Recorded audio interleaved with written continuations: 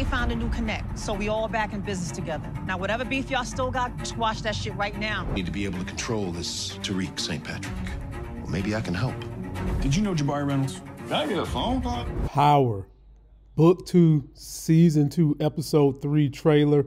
And if you followed my channel and Stars last week, they've already released this. So this is just going to be a rehashing with more details because we've seen all the events in Episode 2. And man, we got some barn burners going on. People wondering, is Mecca, Kane, Drew, or Diana's father? Do we have enough information to substantiate that just yet? We'll break that all down and some of the other clues that they're giving us in this trailer one more time, and let's just see where we're going to go. You're finding me for the first time, please subscribe to the channel. Be sure to turn on those notifications so when I drop videos, you get them. Also follow the Life Gains Financial channel for those of you trying to get your financial house in order.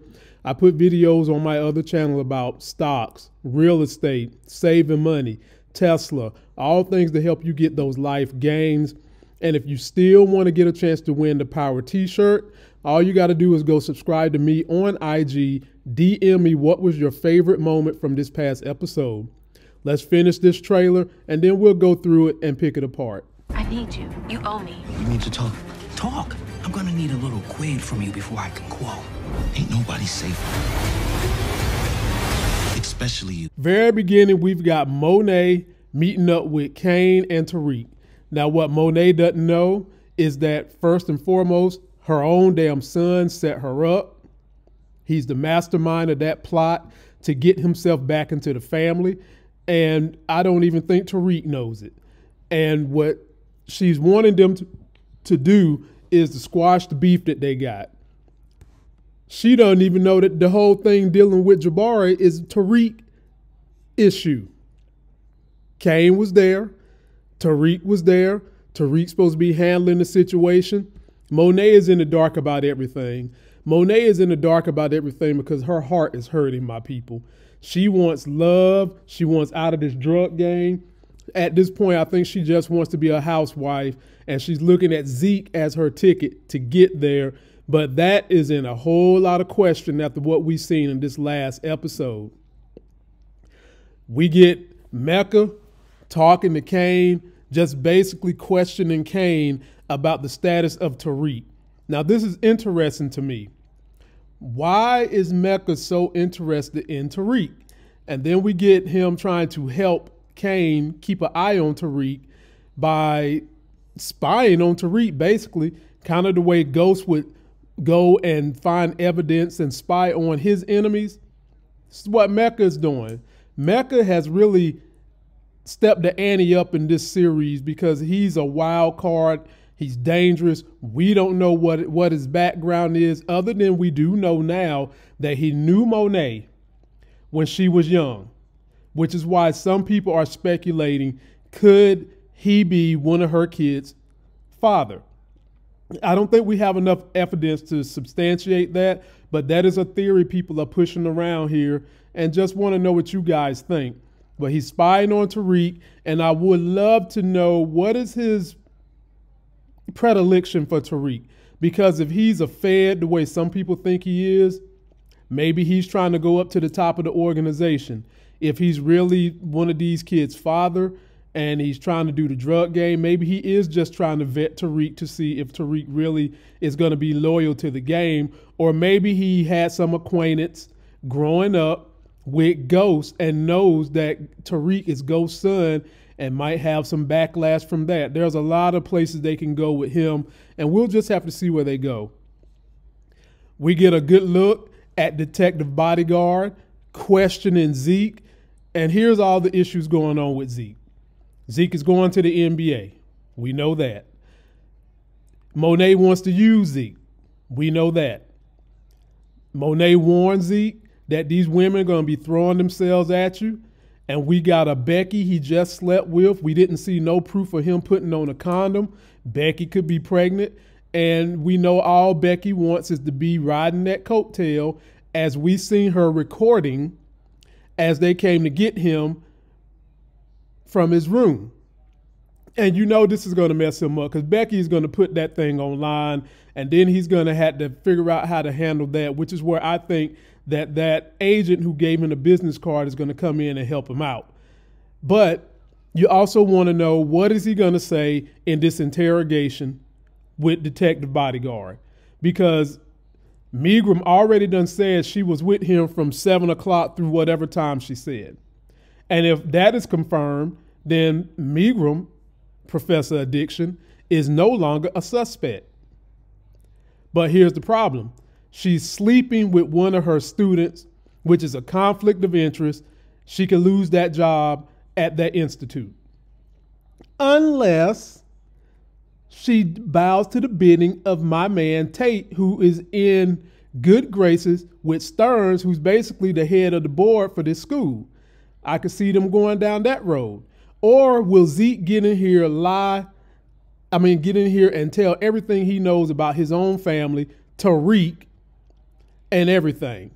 This could just go a bunch of ways, and I do believe that the weakest link in this chain is definitely Zeke. We see Diana talking to Tariq, and Diana basically lied to Tariq about her mom being upset about the drugs being sugar when she really wasn't, because she's ready to get out the game, but she's wanting to get them favors back from Tariq because she came and took Tariq all the way up to Yale.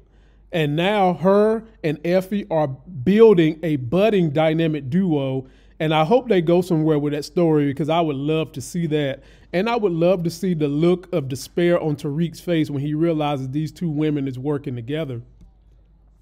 We get Tate talking to Tariq, and basically Tariq already done came to Tate in this last episode and, holding him to what he said. You scratch my back, I scratch yours.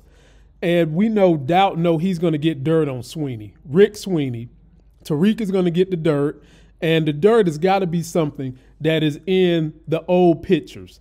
You've seen Becca handing Tariq the photo book, and at the end of the day, Courtney Kemp already done said what I speculated. Becca's going to have feelings for Reek, and she's going to help take Sweeney down, which is going to escalate my man Tate to his new show, Influence, and he's going to step into the role Sweeney had, and I can't wait. But what I'm still worried about being collateral damage is his brother's sitting there watching them at whatever event they're at, and you notice the brother's got on his slick coat, nice, everything looking good.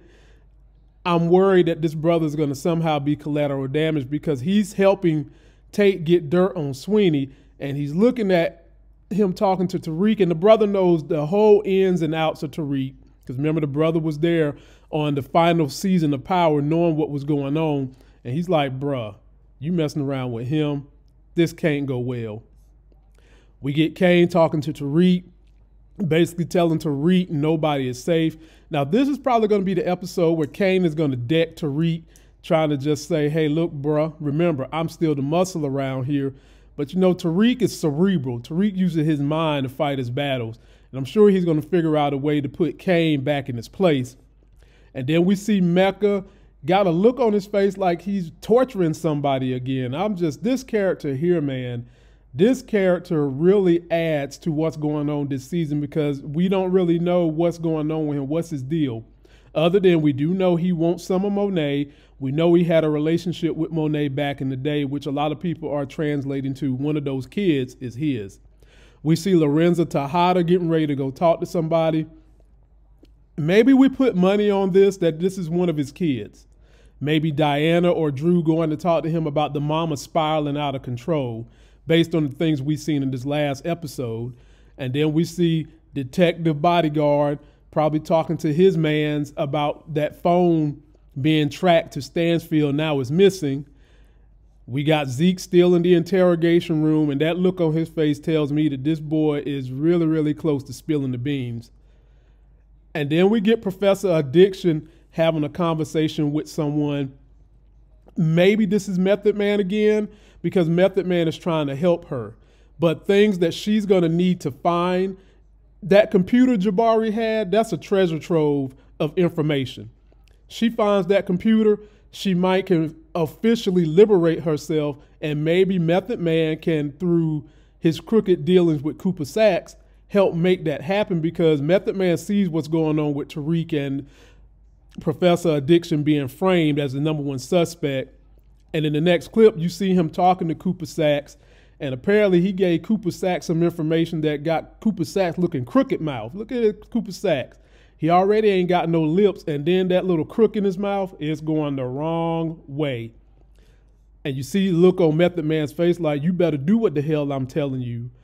And then they end this trailer on Tariq and Kane talking to each other. Kane still letting Reek know, look, bro, you in danger. You better watch your back. But what more danger could he be in? Because these two characters are so closely tied to each other. Tariq's not a snitch, but he knows everything going on with his organization. He also knows about Jabari being shot by Kane, and then he put the finishing bullet in it. But when is he going to really find out about Mecca? Will he find out about Mecca? Because when Tariq finds out about Mecca, I can't wait to see what plan he's going to put in place to circumvent Mecca or to get information and intel on Mecca himself. And then one character we still haven't seen that we're waiting to see is 2-Bit. He's going to pop up because, remember, 2-Bit want that money. And he's probably going to pop up sooner or later, which is probably just going to be a catapult for him going into Tommy's story. So we might see 2-Bit closer to the end of this season of Power, which is just going to be a stepping stone for him being in Tommy's story. So ladies and gentlemen, leave me all your comments on where you think they're going. How could the truth, if Zeke comes clean, hurt his case for the NBA or throw Kerry under the bus? I want to hear from you guys. Post me all your comments. That's going to do it for this video. Don't forget to like the video. Please comment, subscribe. Get yourself that Life Game.